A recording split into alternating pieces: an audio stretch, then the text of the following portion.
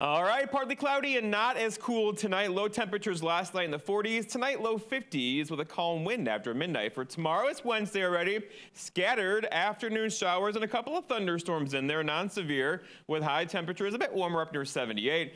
And then looking ahead, your 7-day forecast includes that chance for rain into Thursday morning, and then it gets good. Friday, 78, Saturday, 80. Maybe a couple thunder showers on Sunday, not an all-day rain, followed by some mid-80s next week. Thanks for logging on.